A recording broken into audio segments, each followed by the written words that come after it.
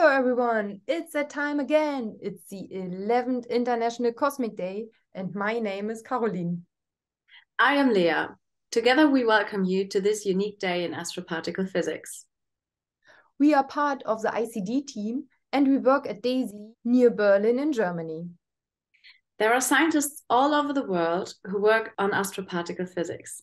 Today they'd like to give you an insight into their daily work. In 1912, Victor Hess discovered that messengers from space hit the Earth, particles that you cannot hear or feel, but which are there.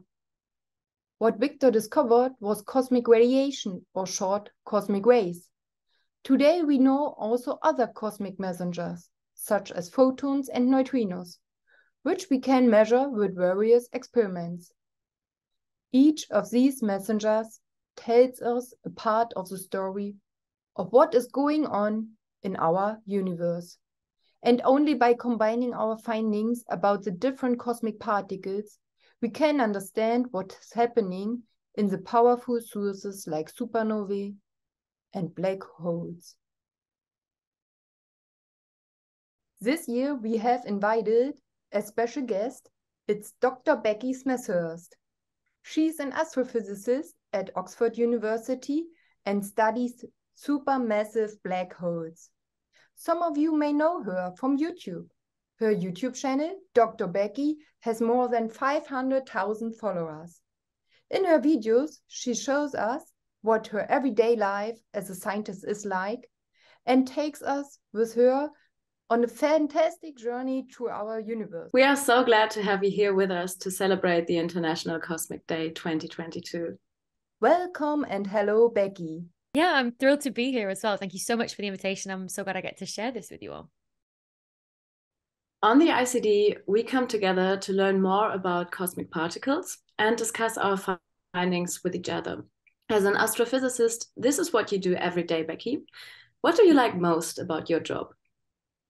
I really like how I occasionally find myself in conversations with people where I feel like I have to pinch myself just to check that I'm not dreaming, that like this is my life, where on a random Tuesday at 11:30 in the morning, I can be talking about whether supermassive black holes have dark matter in them. And I'm just like, how is this my job that I get to do this?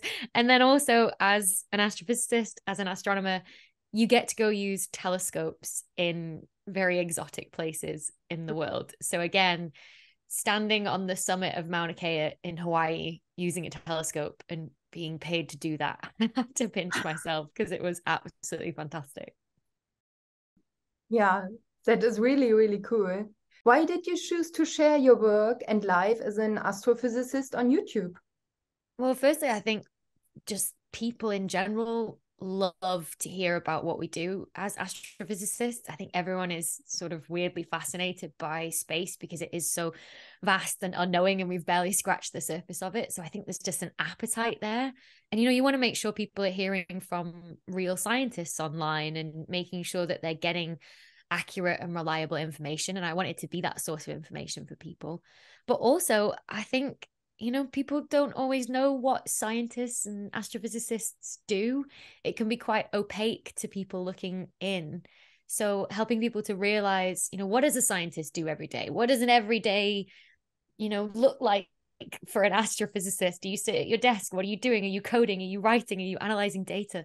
Just giving people that insight, I think, is so, so important, especially if there's people out there that are also maybe hoping to be scientists or astrophysicists one day themselves. They get a little glimpse of what it might be like.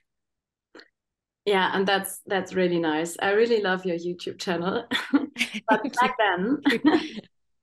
back then, was there a key moment for you when you decided to become a physicist? So I've always been obsessed with space. I was the 8-year-old kid that wanted a telescope rather than a bicycle. But I really hated physics at school.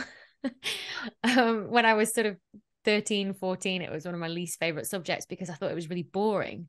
And then as I got further in high school, sort of 15, 16, I realized, oh, actually, this is astronomy, this is radioactivity, this is particle physics, this is the stuff that is really interesting that I want to know about. And then I started asking questions that my teacher didn't know the answer to. And they would tell me, oh, go and look it up online or in the library or wherever. And I realized that the question I was asking, nobody knew the answer to. And that's when it clicked for me that, not everything is known yet. I feel like I devoured all of these books as a kid, everything I get my hands on about space and physics in our universe. And it sounded like we knew everything already. But actually, in reality, we know so little. And I think it clicked for me at about 15 or 16. I realized that's a job that you can do, is to find out the answers. That's a scientist's job is to ask the questions we don't know an answer to yet and try and find one. And I realized that's what I want to do with my life.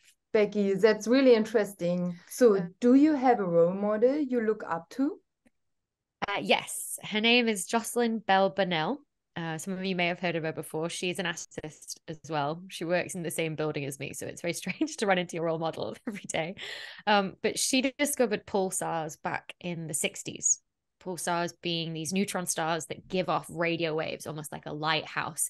They'd never been discovered before. So obviously it's a dream as a scientist to, discover something never found. But since then, she's just been a champion for women in astronomy and minorities in astronomy. She won a prize 3 years ago or so, and it was worth millions and millions of dollars.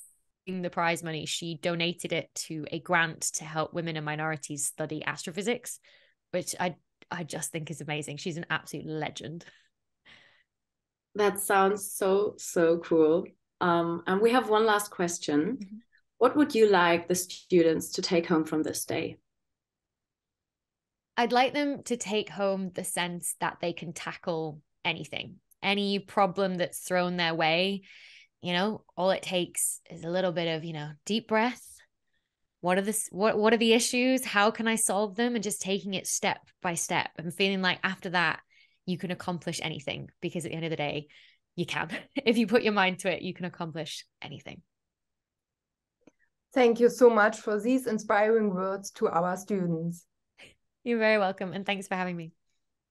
So folks, if you like to see more from Dr. Becky, check out our website. Under activities, you will find a selection of videos from her and the link to her YouTube channel.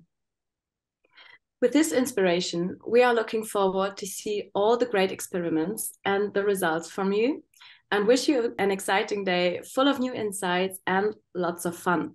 And don't forget to take part in our selfie contest and in our drawing contest. Here you can see the hashtag. So thanks again a lot, Becky, and goodbye. Goodbye, everyone.